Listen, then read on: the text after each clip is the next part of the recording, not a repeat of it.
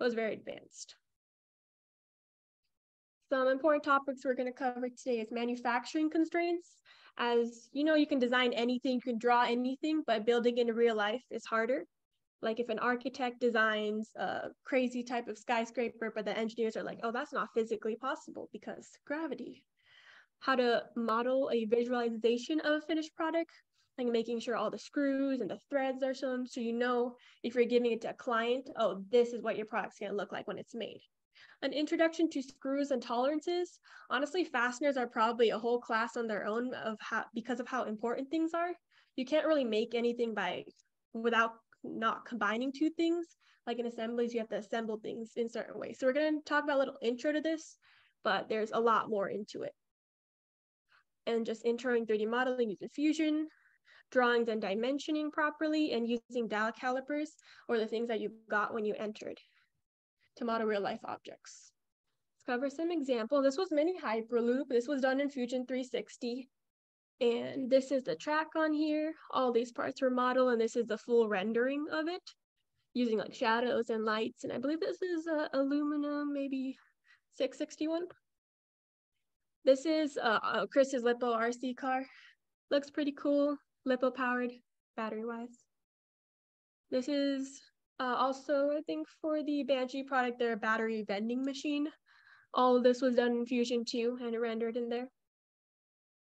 This is a Starburst dispenser, one of my favorites. I like this. Also done by Chris. A voltage regular PCB holder. This was the project that was done last semester's CAD workshop. They made this as the demo. And it holds, this is a voltage regulator PCB. This is a holder for it, so you can insert a 9-volt battery here and then screw it on top with these holes. Let's talk a little bit about manufacturing tolerances. So calipers, if you want to pick them up, we can start talking about these. Calipers are precise measuring devices. Depending on the price of one, it can go from, maybe $12 to $200. Mine was like $30 off Amazon. I think that's decent for almost all of our uses. We're not a, machining shop. And this goes to about half a thou, or 5/1000.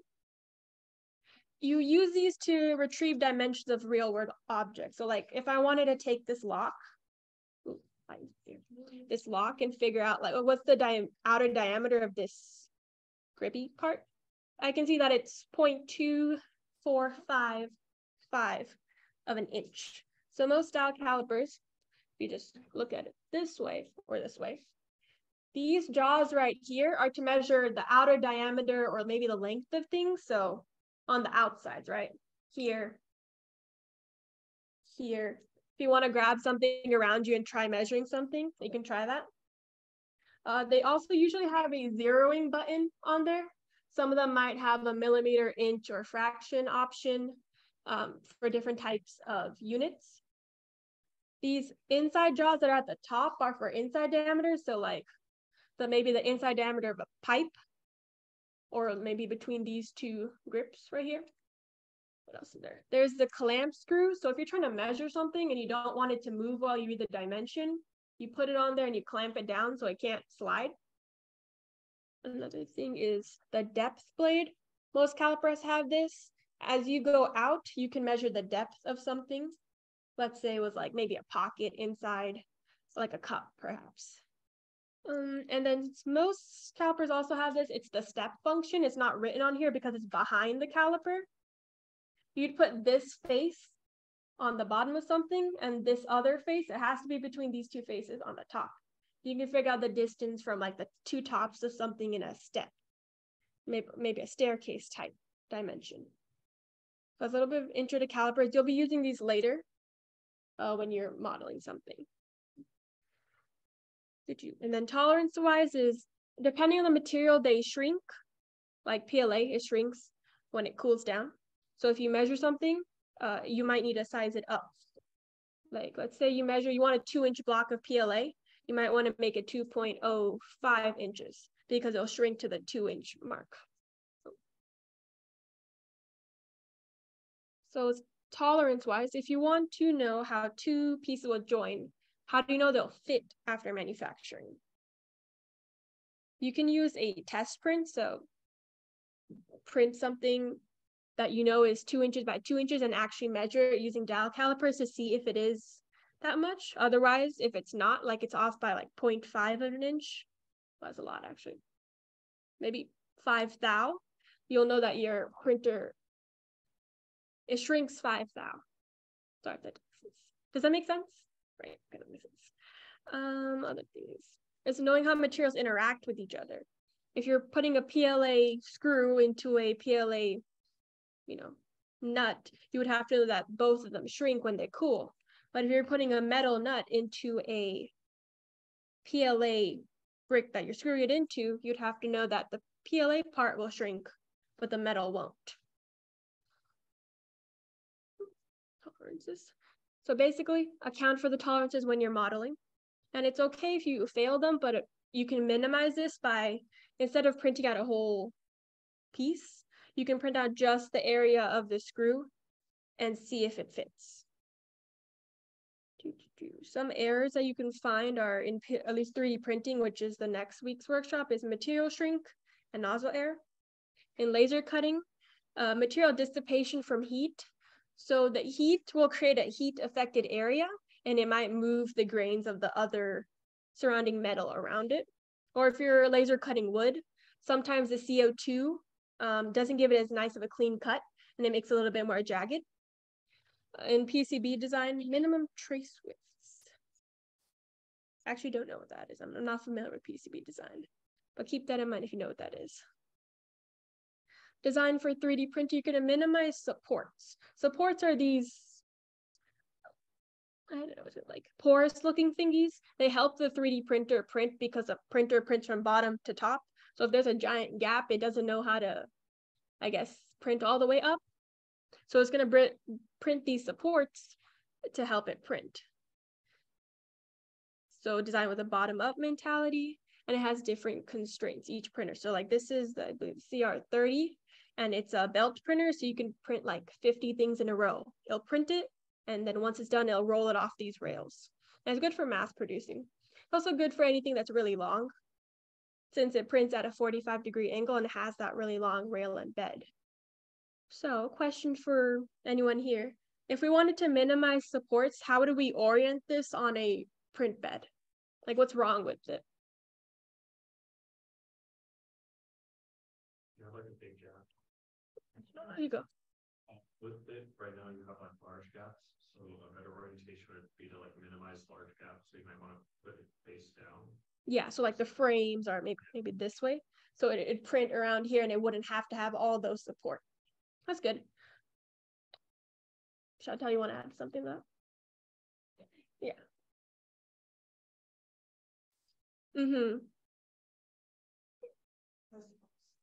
I think something to keep in mind is make sure your 3D, if you're wanting to print something out, don't have something so complex or small that if you don't know, your 3D printer can print that. Like I know one time I was trying to print like embossed letters into like a wall, like pretend there's embossed, or I guess these cutouts, right? But if a printer had to print this, it'd have to skip this whole gap. So the way we had to do it was make the letters thicker and deeper, and that helped not use supports. Because supports aren't bad, but trying to, I guess, file them down, you'd use sandpaper, which can get annoying and ruin the edges of it. There are like water soluble supports, so it'll print and then you put the whole print in water and the supports will dissolve away. And I believe there's some burning supports too, like you can use a little bit of like a lighter to burn them away. And this is SLA printing and this is resin printing. Also SLA. It's using a UV light to cure resin layer by layer. Okay, let's talk about screws. Probably one of my favorite topics. There's 2 units of measurement. We got the imperial or American system, ANSI unified screw threads. So if you see UNC or UNF, you know you're talking about unified national coarse threads or unified national fine threads. And we'll talk about that. And then metric is the M profile. And then ANSI stands for American National Standards Institute. There's a few types of holes you can have. You can have a flat or rounded hole. You can have a countersink hole.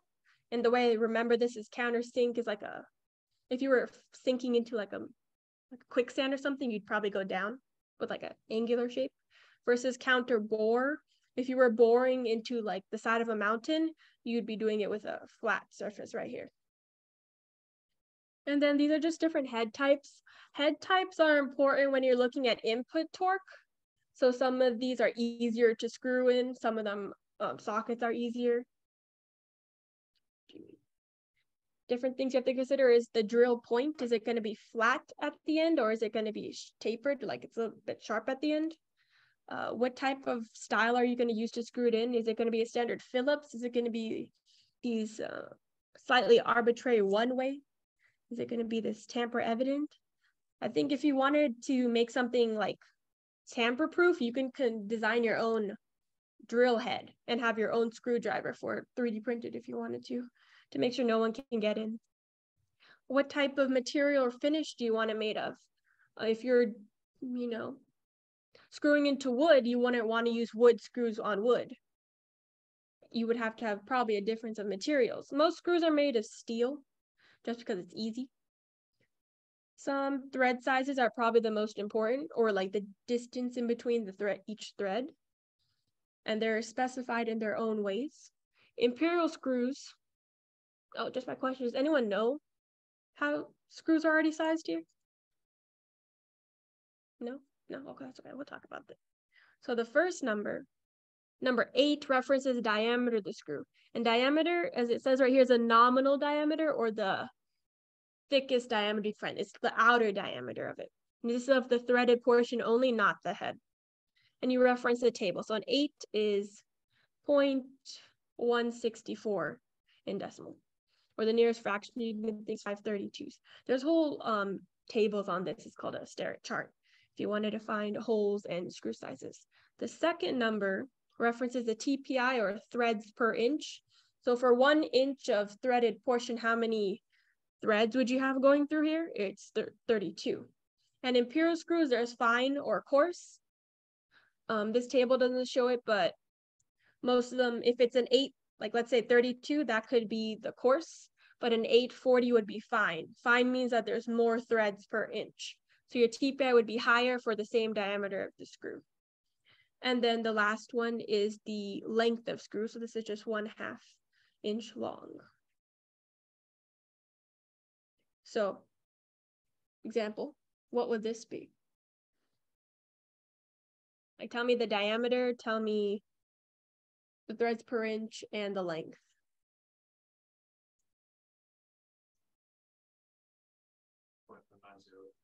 Mm-hmm. The 24 threads per inch, and then a 5/8 inch long. Yeah.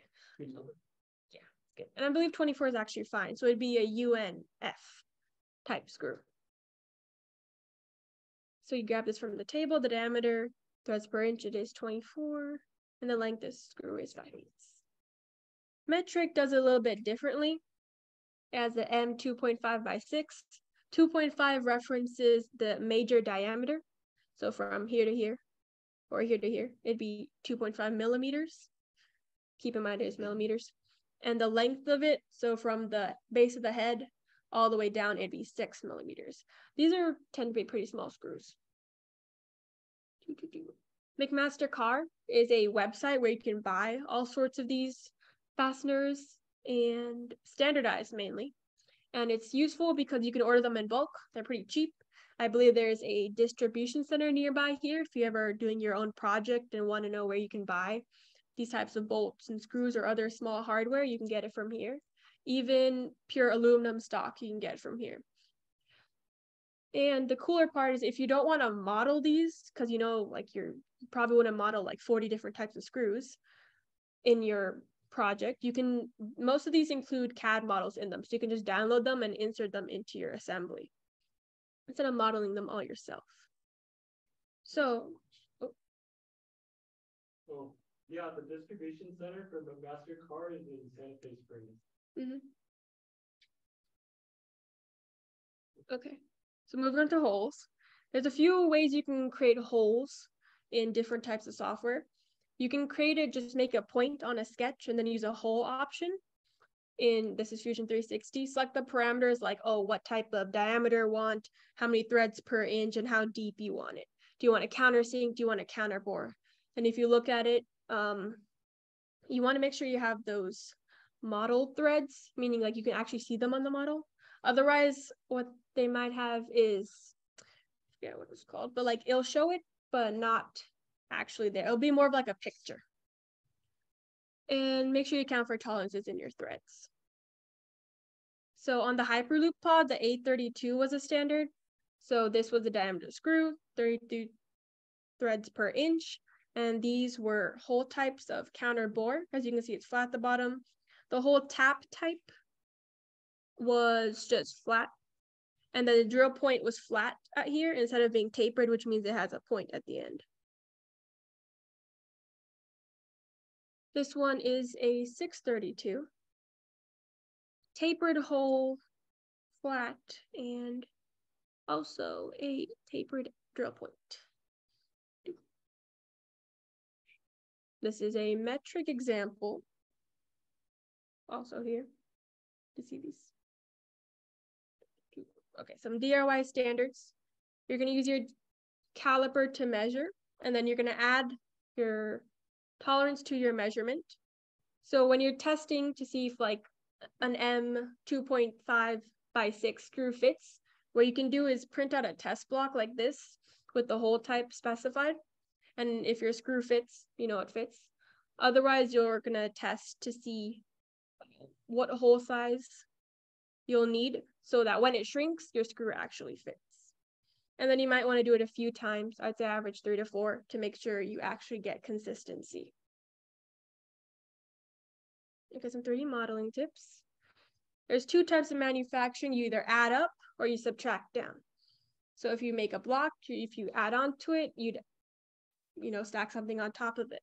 And this is 3D printing. You don't subtract in 3D printing. You can only build from bottom to top.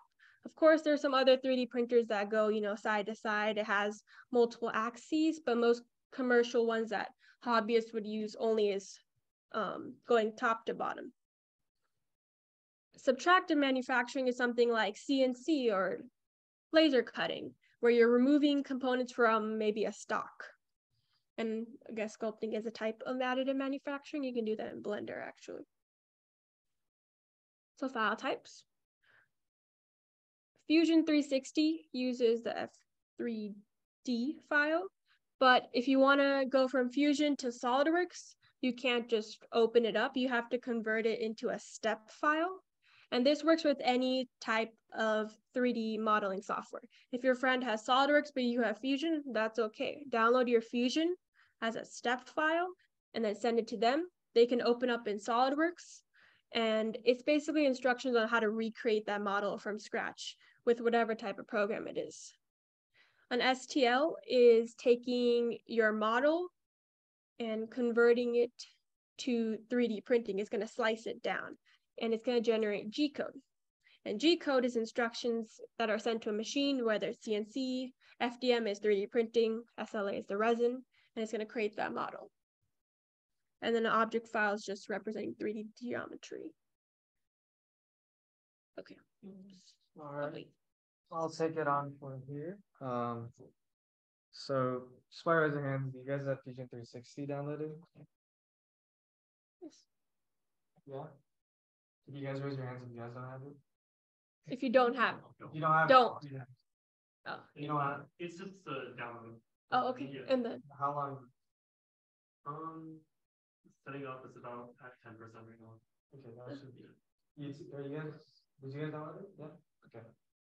So a lot of for this section, I'm just going to be teaching the basics of 3D modeling, so they can be applied to almost any CAD modeling software. just here. So yeah, my bad. As I said for the Zoom people, you can apply any of these basics to any CAD software like SolidWorks or another Autodesk program. So for any 3D modeling class or CAD class, the first lesson is always going to be perspectives. So perspectives is just basically how you see an object, right? You can see it from multiple angles, different ways. And the most basic ones are front, top, and side, right? As you can see on that image right there, you can see it from a universal perspective. And then if you look at it from different perspectives, you can see that it actually looks quite different. And this will be useful when you will start making sketches and blueprints for your object. So let's talk about sketches. They are the basic building block for Fusion 360. Literally everything that you design will start as a sketch. And it'll start from the perspectives that I mentioned from the previous slide. And there's two types of sketches. One's called open profile and closed profile. Open profile is where you don't connect, where it's not a closed geometry. So that means that there's going to be an open slot within the geometry. I should have included images for you guys to visualize, but I'll show it in the demo. And then the closed profile is when where there's no gap in the profile. So you can make 3D objects and like, basically anything you want. And an open profile would be used to make surfaces and like 2D objects. Other than open and closed profiles, there's constrained versus unconstrained sketches. So on Fusion 360, the constrained sketches appear as a solid black line on the outlines.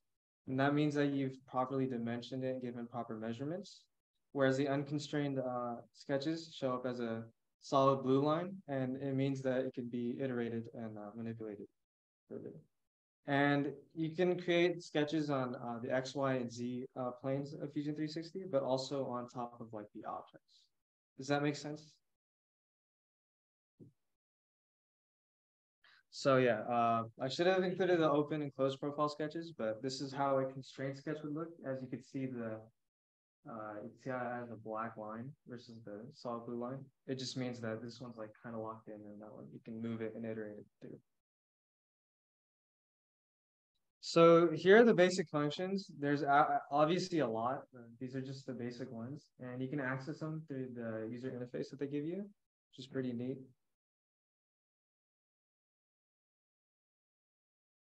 So yeah, that was just a brief introduction to them. I will go more over it in the demonstration. Just a quick brief introduction to them.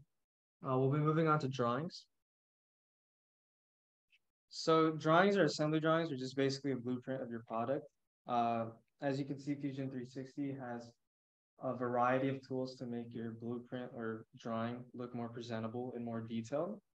And basically the drawing just has your different perspectives of the product and the measurements of the product. So like their thickness, their hole diameter, any specifics that you have are going to be presented in this drawing. So here's an example. As you can see, the object is on the top right, and you can see that they have multiple perspectives of the object, and they go really detailed into the measurements, right? You can see the holes, you can see how thick each part is, how thin they are, the width and length. Up to here, does anyone have any questions? Or does this all make sense to you guys? All right. So manufacturing prep. So after you've made your drawings, after you've made all your components and like objects in Fusion 360, you want to start thinking about how you're going to manufacture this and 3D print it, right? So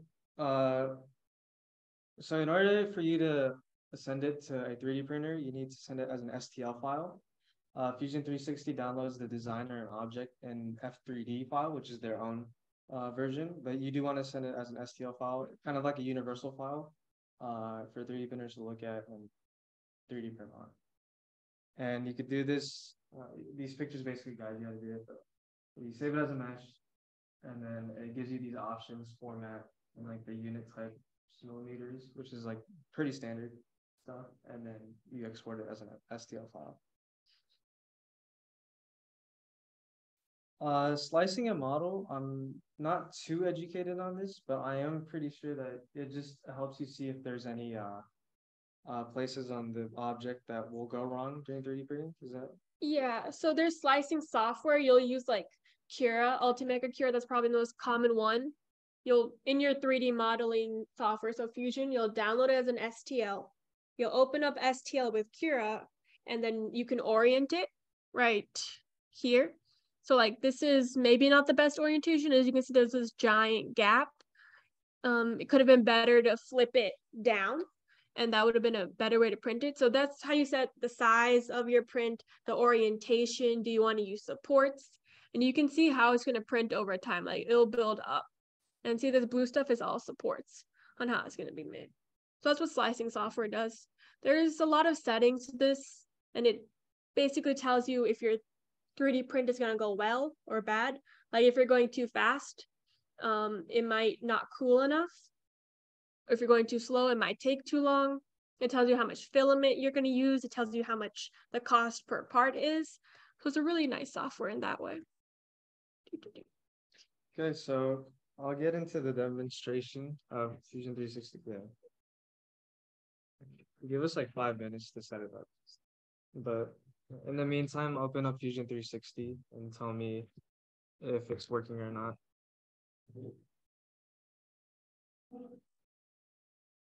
Basically, just open a new project.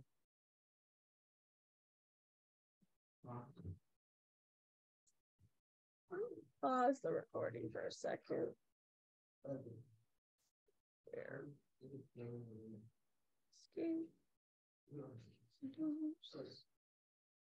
Oh, you already had it up here.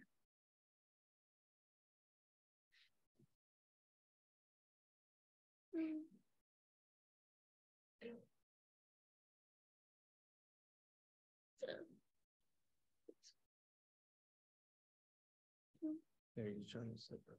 Bluetooth.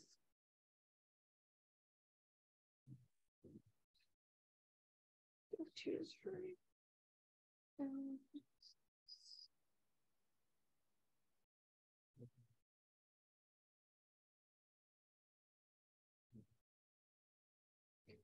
Do you have Bluetooth?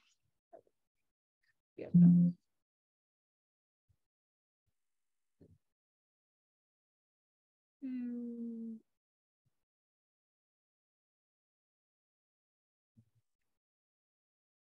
Yeah, baby.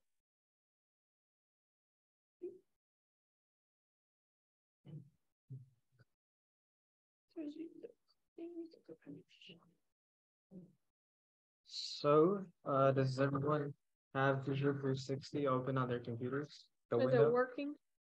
If it isn't working, please raise your hand. So everyone has it working? Yeah. So still got. Just, yeah, still setting it up. Okay. But everyone who has Fusion 360 downloaded, you guys have it. And you guys opened up a new project? If you don't know how, I'll show it.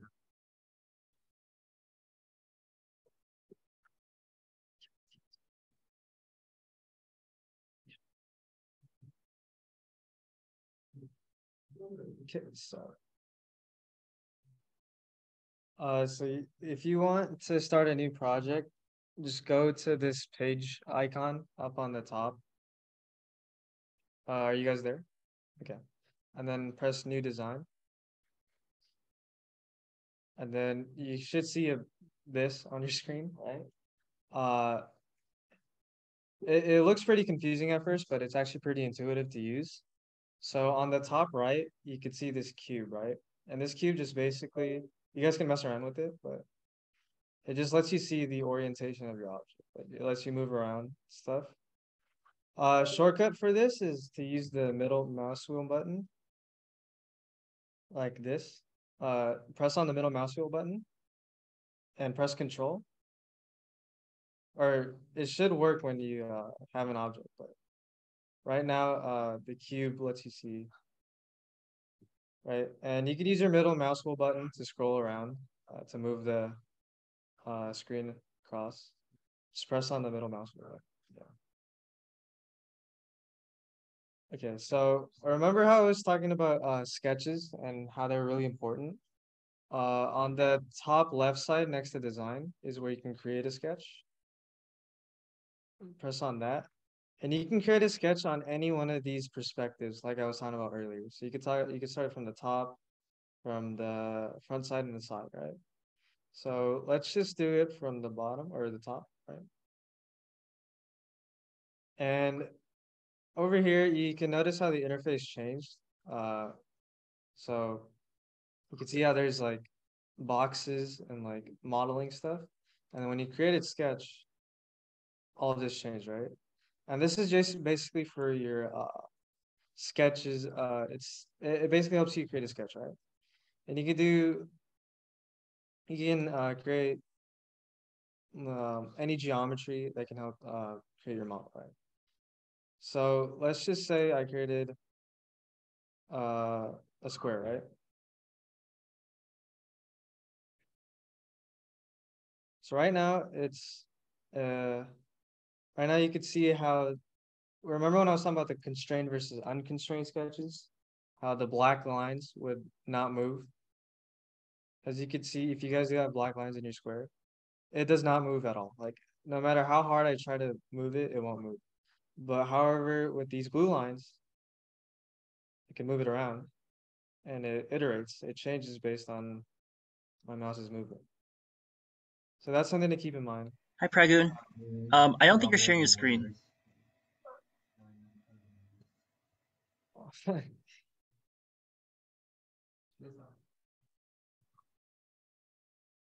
Thank you.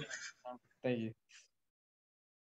So yeah, as I was talking about, for the people on Zoom that didn't see, we just created a new sketch and then I'm just demonstrating an unconstrained versus constrained sketch.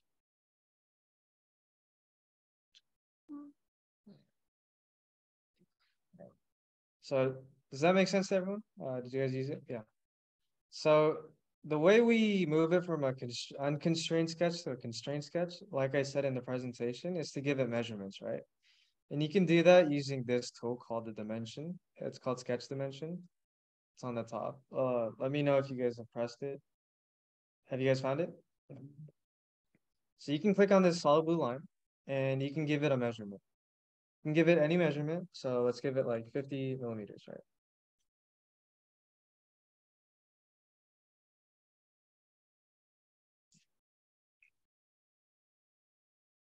As you can see, it should be 15.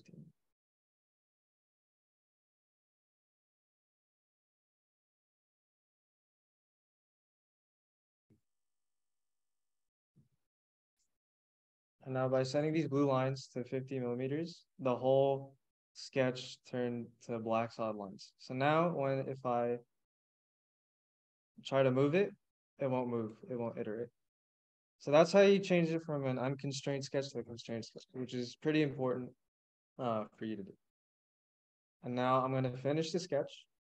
Did everyone finish the sketch, by the way, of the square? Yeah. Now I'm going to finish the sketch. And then I'm going to introduce you to the two most basic functions on Fusion 360. So like I said earlier, you could use control, or you could use this cube to move it around like that.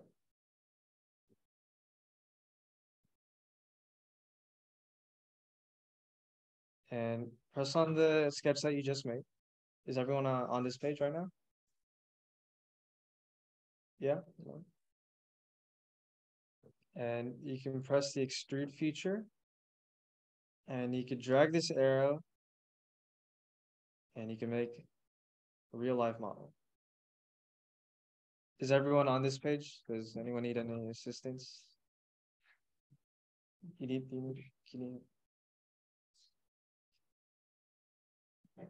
And so yeah, if you want to get more technical into it, on the right side, you can see that you can turn it hollow. You can make it a solid.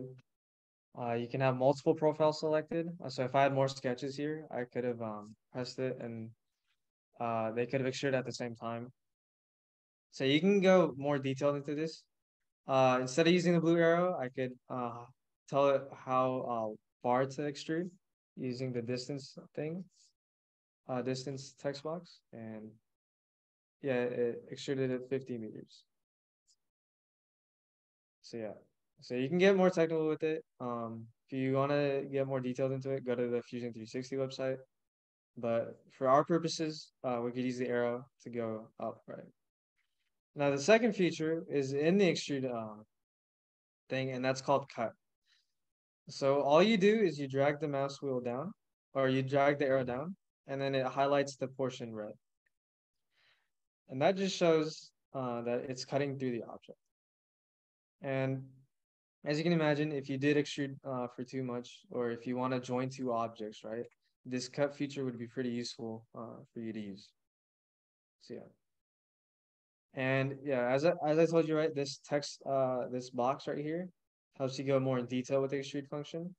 And as I said, you can have different operations with this. So like cut was the one that I gave you, which is pretty basic, right? Extrude and cut. So yeah, those are the two most basic ones. Let me look at.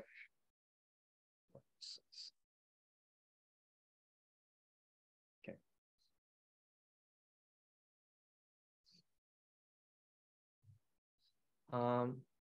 So yeah, some pretty useful shortcuts are Control Z.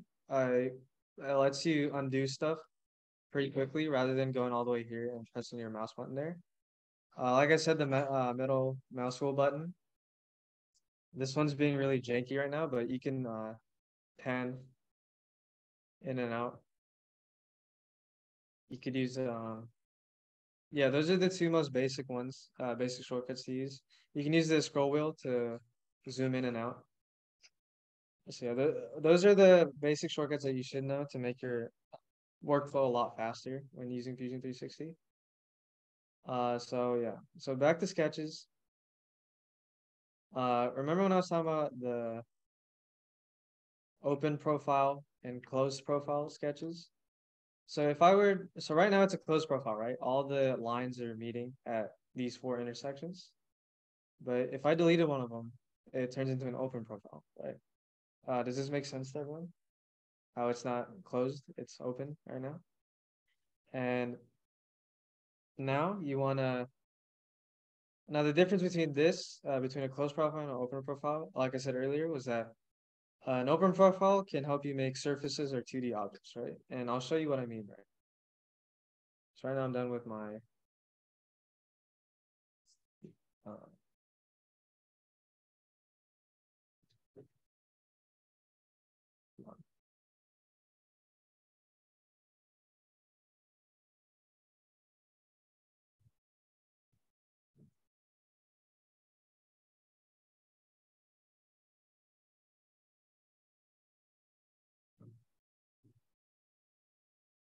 so I remove that, right? When I press finish sketch. Is everyone on this page, by the way? Did you guys remove the line by a show of hands? Who?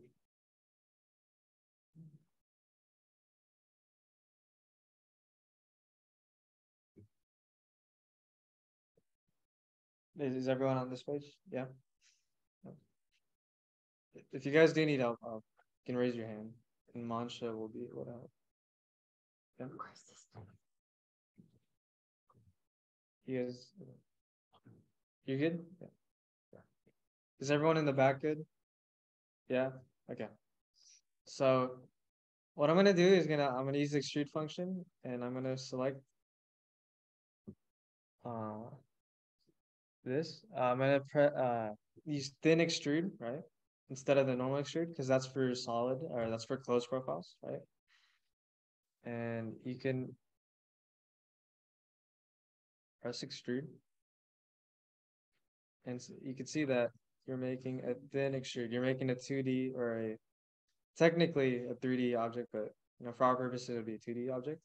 You're just making surfaces. So yeah, that's pretty cool, right? And then the shortcut, instead of moving this cube around, is shift middle mouse wheel button. And yeah, my mouse isn't being really friendly right now, but yeah, that's the shortcut for that. So yeah, these are pretty basic stuff. I'll be getting into more of the more complex functions. So bear with me. If you guys do want me to pause, I will pause. Just let me know.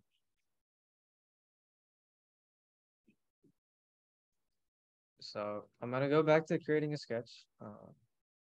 Oh yeah, I forgot to tell you guys.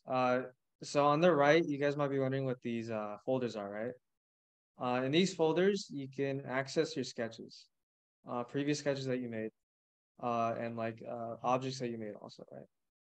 So if you want to access your sketch, instead of pressing the create sketch button, you would go to the sketches folder and right click it. Yeah, sketches folder, find your sketch. It's good practice to name your sketch so you don't confuse it. So for our purposes, I'll just name it demo. But yeah, as you get into more complex projects, you'll have like a ton of these sketches, and it's a good practice to name them so you don't confuse them with other sketches. But yeah. So yeah, we want to access our previous sketch. So let's edit our sketch. And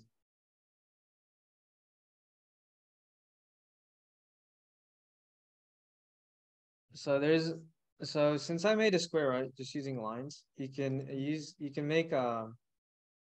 quickly make a sketch using this rectangle, 2-point rectangle. So you press one point at one location, and then you press another point at another location, and it makes a rectangle for you. There's a circle one where you just it's pretty self-explanatory. It makes a circle for you. You drag it, and then you define its radius. There's a spline if you want more organic lines rather than straight geometric lines. You use the spline function, and it gives you more organic lines like that. Right. There's more. There's a mirror. There's a mirror function where you can mirror this object 180 degrees from itself. And the way you do that is you create a line that you want it to mirror from.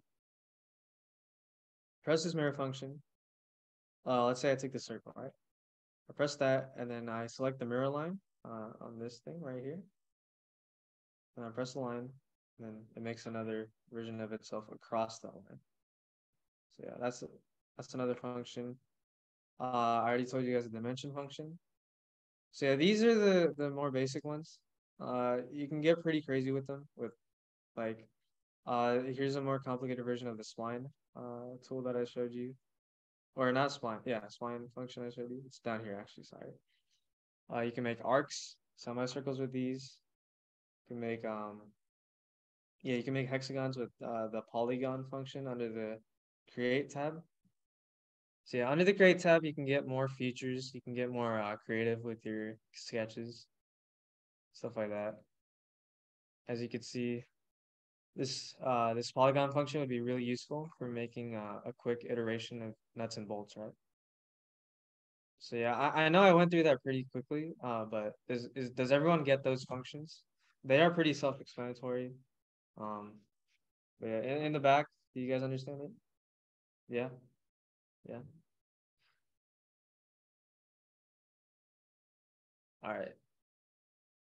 So yeah, those are the basic functions for sketches, right? Actually, I'm not done yet, sorry. So once you create them, right, on this tab, you can modify them. So if you want to round out the edges, you can use the fillet tab, fillet function. And if I zoom in onto this sketch, you can press it on any corner, or you can choose a corner, and it'll smooth out the rough corners, and it'll round it out for you. So that's what the fill function is used. The offset function is to make a shell of the sketch.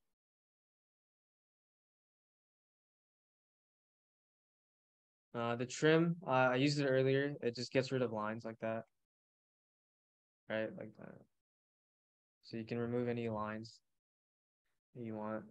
And then you can get more into it in the drop-down menu. You can do chamfer. So yeah, there's a lot of things that you can do with it, but I just introduced the ones that they give you on the top, which are like the most basic ones. And you can actually do a lot with them, with the most basic functions that they give you. And I'll demonstrate that pretty soon, but yeah, that's what you can do in a sketch. It's pretty cool, pretty important. And in the beginning, I did say when you go to the create sketch menu, actually, let me delete this so it's not confused.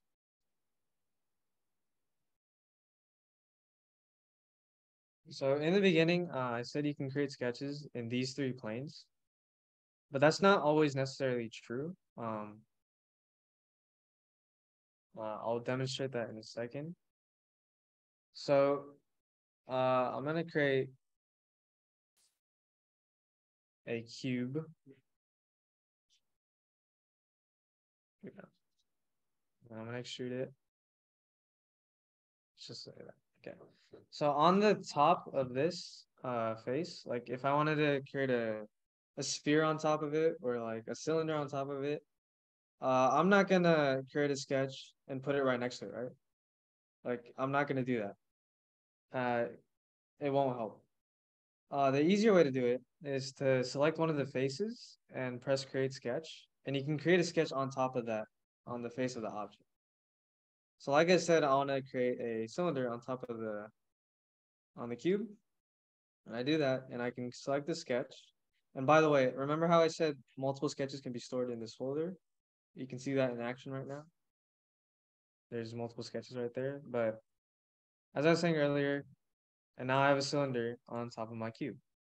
And I did that because I made a sketch on top of the object, on the face of the object. Another way you could do it, this is more intermediate level, is by creating another plane. So let's say if I wanted to create a sketch right here, like diagonally, right? I could do that using a construct plane.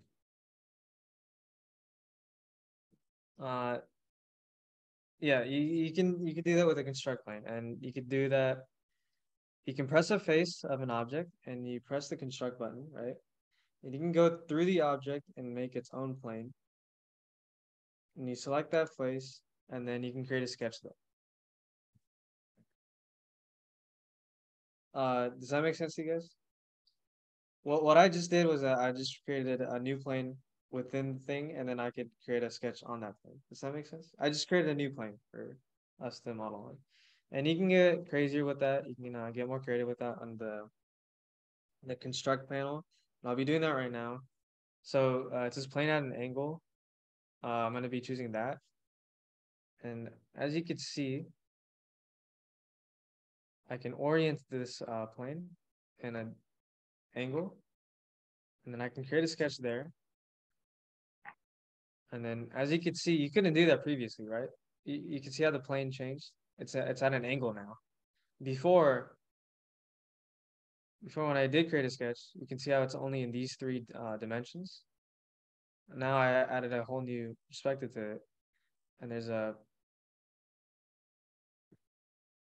now I can create a sketch on top of that. So you could do some pretty cool stuff with that construct plane. Which I will be doing right now. Let's just create a cube.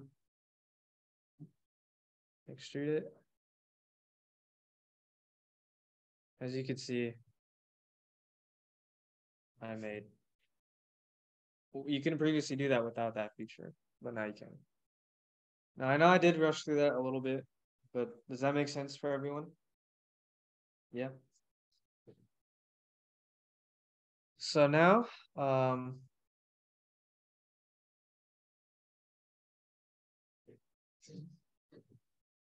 gonna create a new design, and then do you guys get the gist of that? Like, you guys can read the descriptions of each one of the functions. So for whole, you guys can see that function. Loft, rib, web. I mean, we won't be using these for today, but loft and extrude would be pretty useful. Sweep. Does that make sense? Yeah.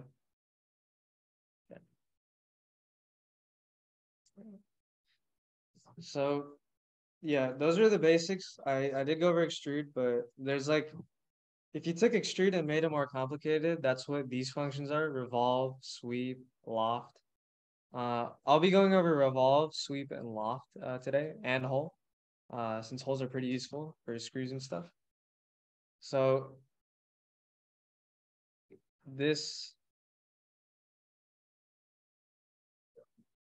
so I'm gonna be extruding this, and then I'll be making a hole in the middle, like that.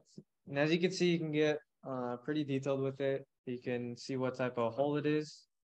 As Manshaa described, it could be counterbore, countersink. You can add, you could just specify the hole in a more detailed way. But yeah, you can get pretty creative with this as well. And then for holes, they're mainly used for screws, right? So you can access the thread feature and press the plane or the surface of that hole. And as Manja said in the previous slides, you can put the type of screw thread that you need in that using that function. So yeah, that one's pretty basic. I don't think we'll be using that for today, but yeah. You can use the revolve function to make I'll actually demonstrate it. I think it's a lot easier to demonstrate. So let's say if I wanted to make a circular figure, right? Something that revolves around a certain point. You can use the revolve function. So I'm gonna be making a hula hoop, right? This would be, if you cut that hula hoop in half, you could see that it's essentially a circle, right? And then you want that hula hoop to revolve around a certain point. So let's just make a line to the side.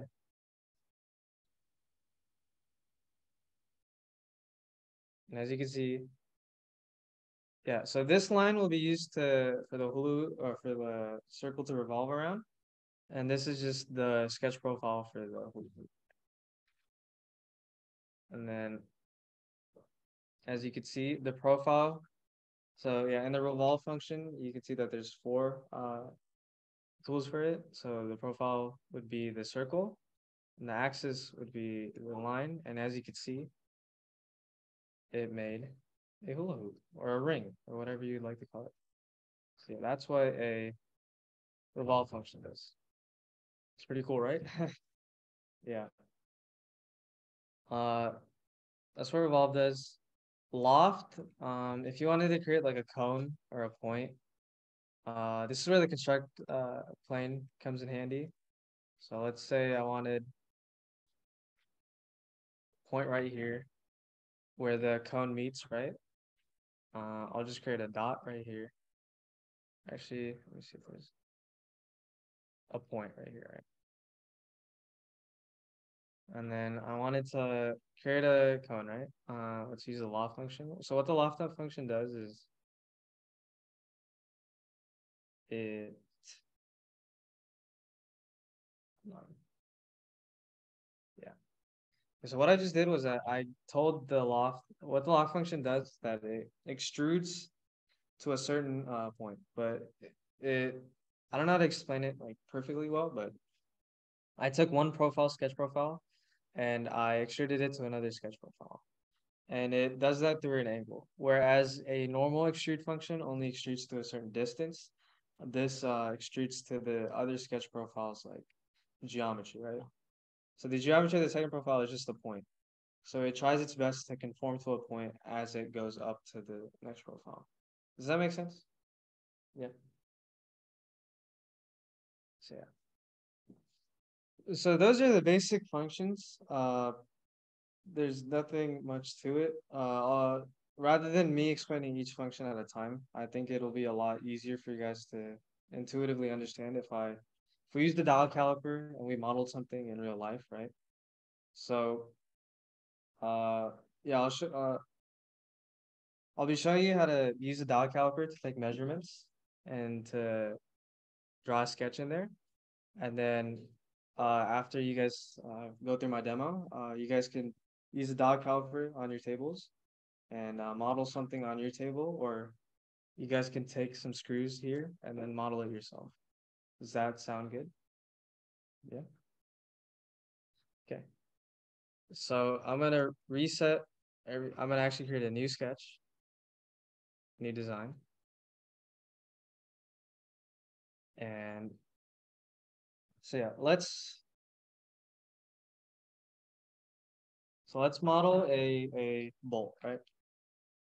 So this one should be relatively easy to make, but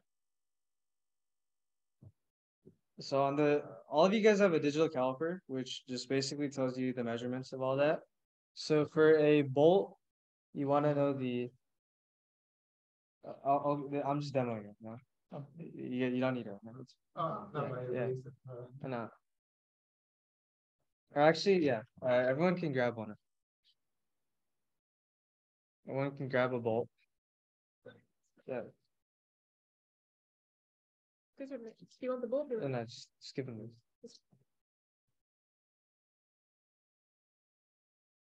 Drop off. Unfortunate.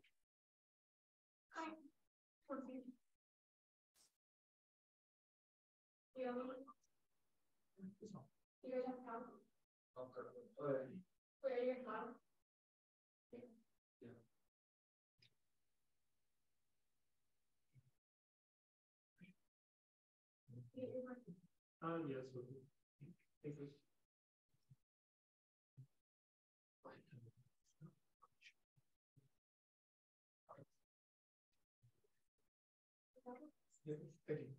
Anyone else need enough?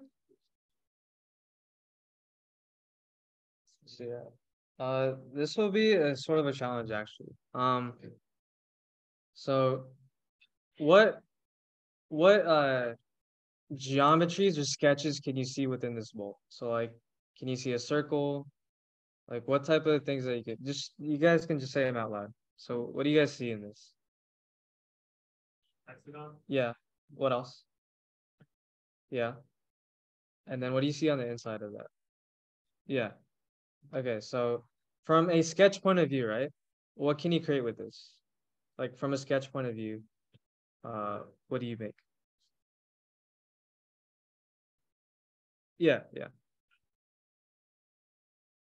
And cut it down, right? Yeah, yeah. Does everyone agree with that? Yeah. Okay, so now, but you can create a hexagon, right? But you need to know how tall it is, the size of it, the diameter of the circle, and all that.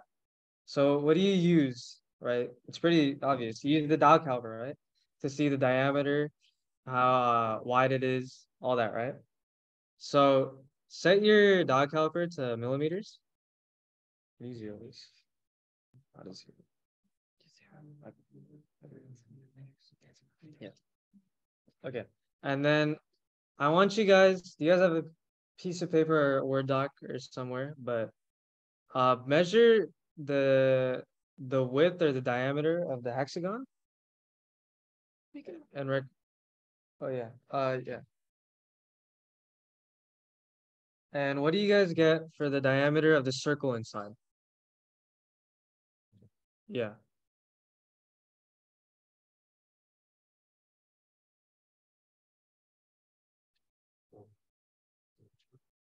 Yeah, I'm getting 4.14. Anyone else getting anything different?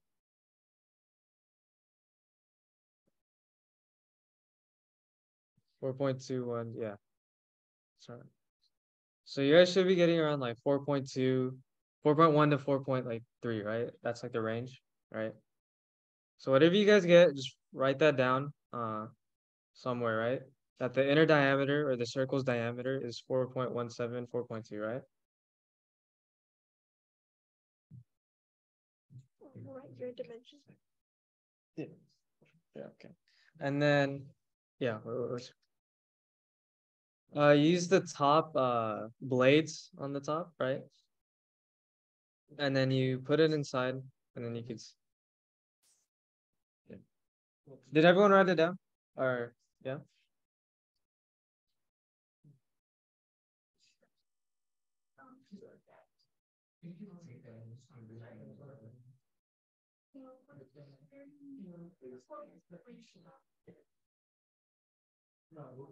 Okay.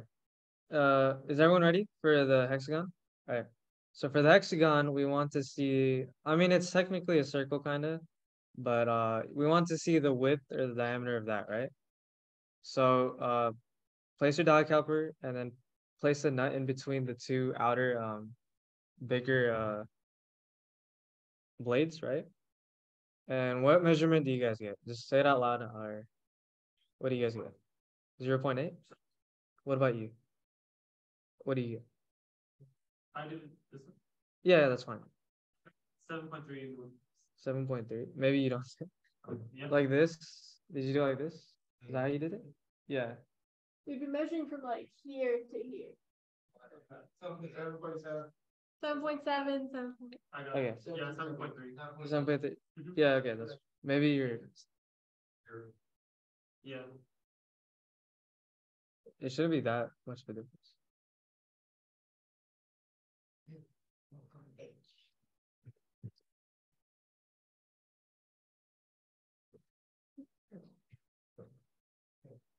And then since we don't know what thread this is, like right off the bat, right? We're gonna ignore that for now, okay? But we got the basic measurements down, right? So now everyone go to the sketch tab, right? And then I'm gonna give you guys a quiz. What from the create tab, what would you use to make this sketch? So what two things would you use to make the sketch? Polygon. Yeah, polygon, and then what else? Yeah, good job. So let's use a polygon. There's three different types actually, but let's use a circumscribed polygon. Right? Place it in the middle. You don't need to know that. So what measurement did we get? 7.8. Okay. 7.8 millimeters. Well, that's radius. That's radius. This is full.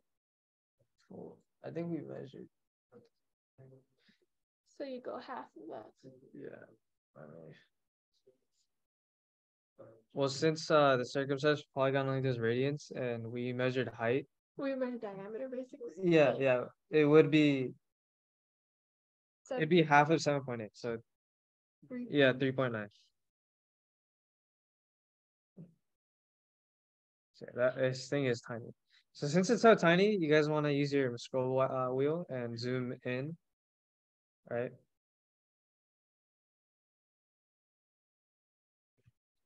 And then now we're not done yet, right? We can all agree on that.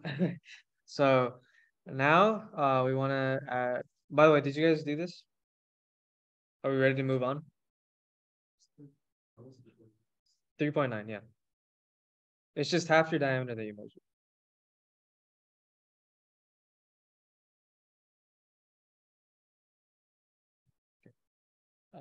We're good to go? Yeah. All right, now for the circle, we measured the diameter of the circle, and since fusion, okay, that one gives us diameter, but the circumscribed one doesn't. So since this one gives us diameter, we can use the measurement that we got, which was 4.17 millimeters. Right. As you can see, we got our bolt. Yeah. Yes. Yeah, on the bolt. 4.17 millimeters. And then it's still unconstrained sketch, right? Or actually, never mind. It is. Actually, it is. So we wanted to mention this properly. It's geometry. You haven't fixed it in terms of X and Y. Yeah.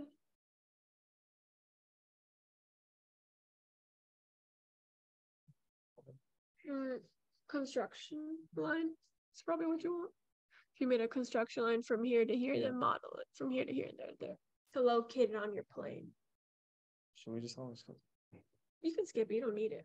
Yeah, we don't necessarily need the constraint part, but like I said, it's useful to constrain it earlier. The reason why this one's not constrained is you've made your shape to what it is, but you haven't defined geometrically on the plane where it is, right? So it can still move, rotating, I think it's where it's select. Like I believe it still moves this way, yeah?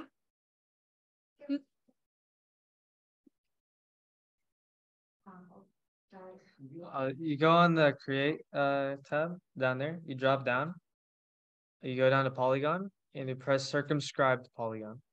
You should get it. Can you make this horizontal to this? Yeah. So the reason it's not defined is the top of this is not parallel with the x-axis. Okay, there. And now it's fully defined. Oh, High floating. Yeah, you can't extrude it. okay, so yeah, constraints are a whole new topic that we can't cover within the 2-hour time period we have. But if you guys do want to learn more about it, they are very important and they help constrain your sketch. But yeah, that's a topic for another day. So yeah, we finish our sketch. And then now you want to press the outer profile, right? And then now you want to extrude it. And I forgot, I am a bad CAD modeler, but you want to measure the height or the thickness of the bolt, right? Using your dot caliper. So what did you guys get for the thickness? 3.8? Yeah, I got 3.78. So the thickness is 3.8. So on the distance portion of this, as you can see on the right, this box, dialog box, whatever you call it, you want to put in 3.8 millimeters. And as you can see, we have our Extruded 3.8. bolt, right? Obviously, you can make this a lot more realistic. So as you can see, your bolt doesn't hurt when you touch it, right? And that's because it has rounded edges, right? It's not sharp, right? So what function would you use to round out the edges of the bolt right now? Feel it, yeah, good job. So you want to press the edges of the bolt. And how would you measure? So fillets are kind of hard to measure because they're from a centerline radius. As in, if you have something like this and you fillet it, it measures from the radius out. So for this one, I say you estimate to like 0.02, 0.01. Oh, that's an inch. Yeah. So maybe like half a millimeter. Yeah, just guesstimate this one, right? Guesstimate. It's for aesthetics mainly. Fillets are also for safety. Yeah. But when you're making a part, don't add so many fillets just to make it look nice, because that adds time to the machining process and it adds complexity. And if you hand that to machinists, they might hand it back to you and refuse to machine it. Yeah. Funny. And on the thing, it does look like it's sharp, but if you scroll, you might want to make it bigger. zoom, yeah. If these are visible, then it means so maybe 1 millimeter fillet or millimeter. But yeah, if you want to how to change a feature. Okay. Like a feature they already made a big one. Okay. Wow. So yeah, you guys can fillet it a millimeter in. Yeah, okay, now that's more visible, right? Yeah, I feel like that's more accurate. Yeah. I don't think you click these. Yeah, it's fine. Oh, what do you want me to show? Oh, like if you've made a fillet, how do you edit this? Oh, okay. So yeah, already made. Yeah. So if you want to edit the fillet or edit the extrude, right? I forgot to mention this earlier, but there's a timeline on the bottom of the stuff you made. So if you want to mess with that, you guys can move the timeline bar to the front, and you can see that it like basically shows the version history of your object, right? So you can see it extrude. What?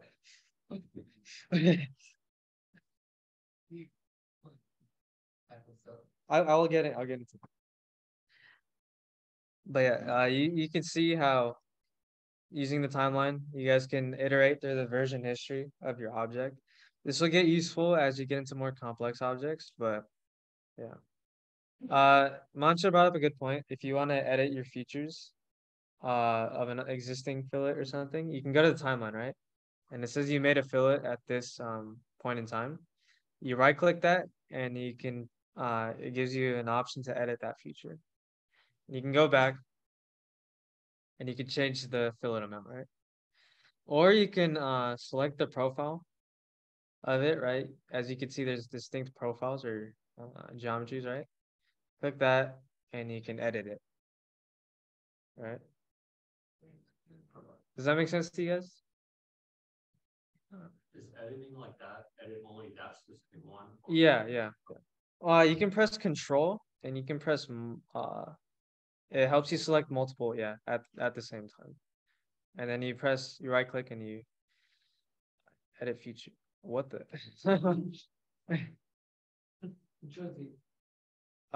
It's like,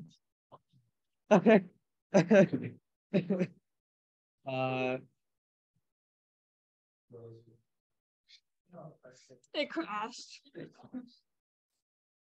You gotta close it. Oh no. Okay. Okay, speed, make it again. Let me do that. Oh, no. This is a lesson on why you should save your part about every minute. Or if you're working on a complex part and you're about to do something funky, save it before you do the funky thing. If you break it, at least you have like a backup or a savings.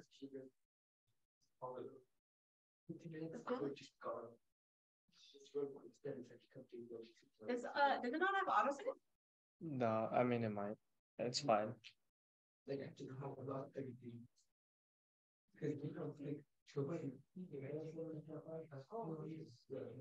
So, back to what I was saying before it crashed. Let me quickly make one.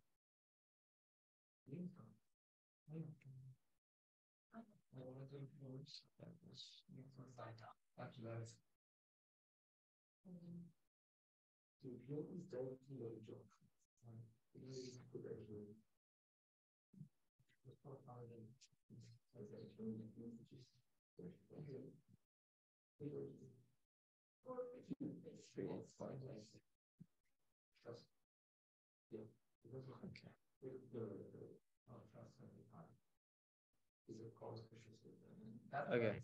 So what was your question again? If you can click multiple of them at the same time, right? Oh, no, I was just asking. If you could. Show two ways of editing a previous. Yeah. So Okay. that's- Okay. It makes sense. Okay. Does anyone have any questions before I move on? What's your question?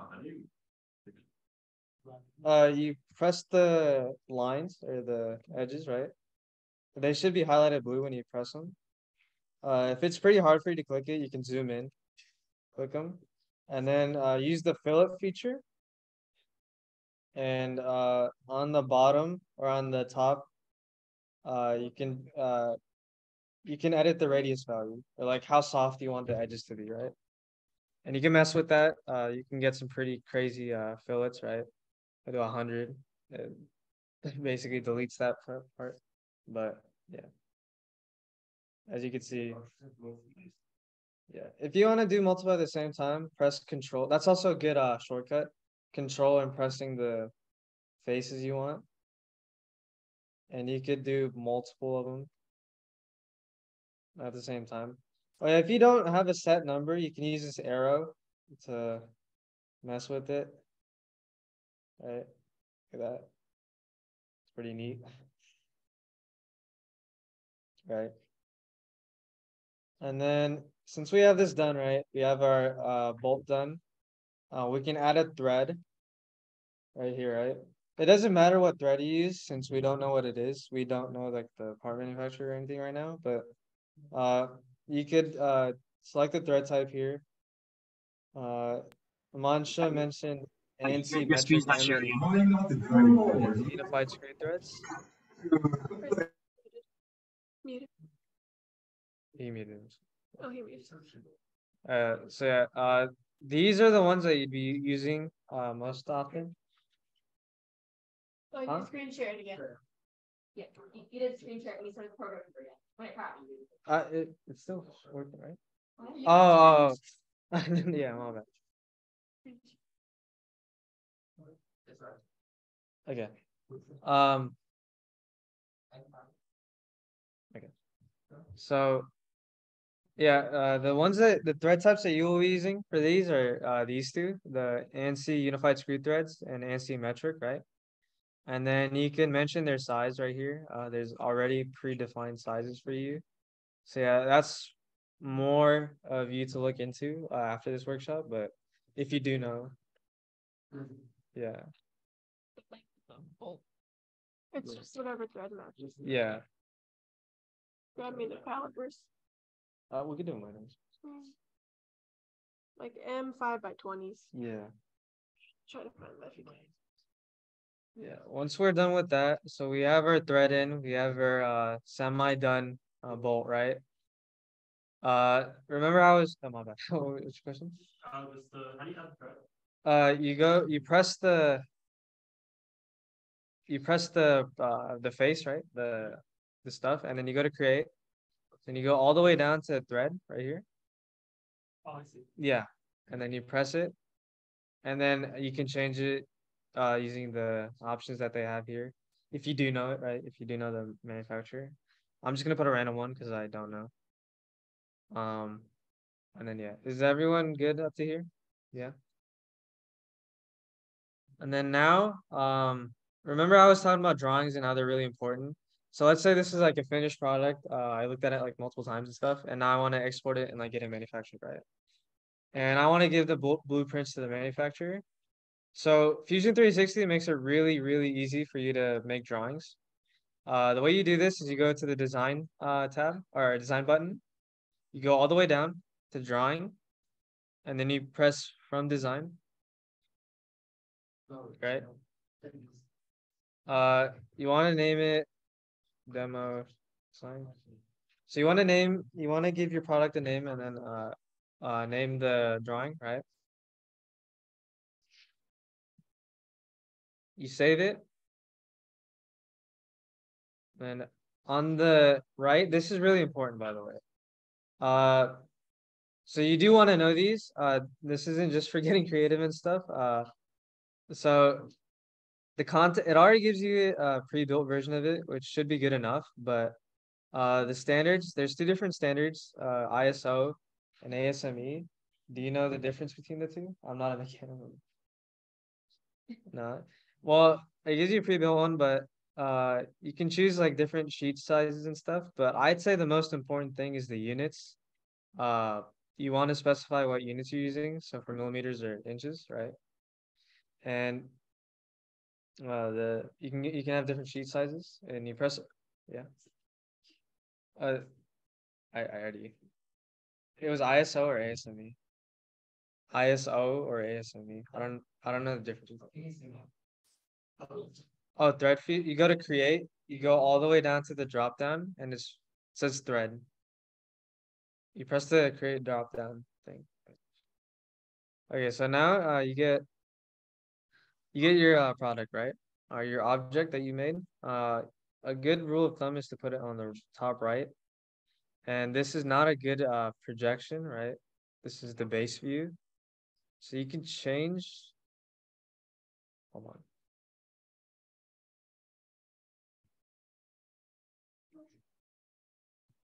on. Give me a second.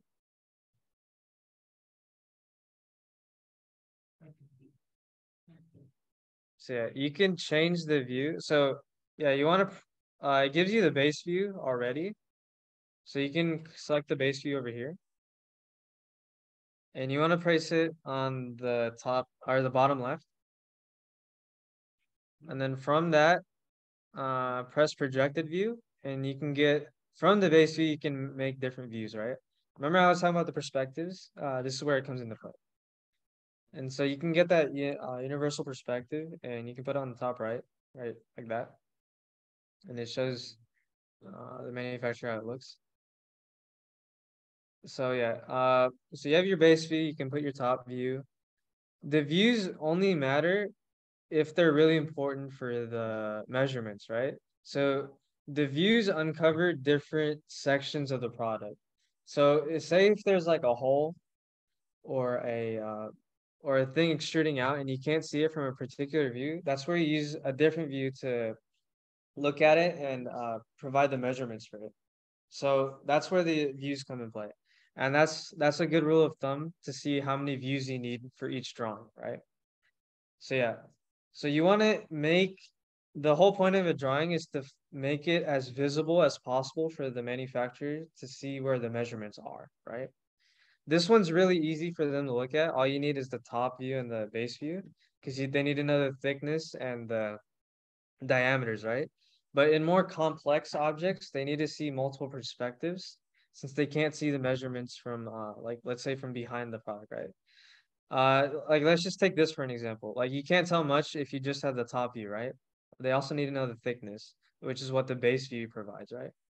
And then they also need to know the hole, if it's the diameter of the hole, and and like that, right? And then since we did have a thread here, right? The base view also provides the length of the thread and the diameter for it. So yeah, the perspectives, if you want to know how many to use, just be cautious or be as careful as you can and try to make as many perspectives so they can see it from multiple perspectives and to uncover those measurements that they can't see. Does that make sense? Yeah. So uh so if we just submitted this, they don't know the measurements, right? So right now you want to add a measurement. Now, how do you do that? Well, you go to the dimensions section of the drawing tab, right? And you click this button called dimension. And you can go crazy with this, right? Like you can basically spam this and you could see that it automatically makes the dimensions for you, right? It gives you the radius in 2 points, right? I believe in like SolidWorks, you have to do it by hand, right? Or manually? No? Oh, it does it automatically? Okay. Okay, yeah. I guess this is the same as SolidWorks then, but yeah. It as you can see, you can get really specific with it. You can get the threads. Actually, never mind. Or actually, yeah, you can. Like the length of each thread, if you zoom in. Or the width of each thread. Right, like that. Technically, when you're calling out threads, there's specific standards of how to call them out. So Yeah. you'd call this like an M520. So you don't need to specify that. Is there like a hole dimensioning feature? Because I know SolidWorks has one. Don't. Yeah, range no. If it does, it's called like hole wizard or something. Yeah. But usually you'd call it out and drag like your holes here. You point an arrow to it and go like this. All of a sudden, well, this is like a 1/4 UNC type thread. So it's like 1/4 in diameter. It's coarse, and then you put GPI. That's its 30. So that's how you call it a hole. So you don't have to do all the thread dimensionings in your drawing. If there's no hole wizard, you should go use the note feature too. Yeah, the note. Oh yeah. Features are note. Yeah, text, right? Yeah.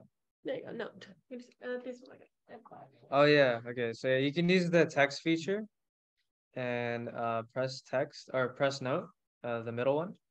And you could press the thread that you made. And then it automatically gives you the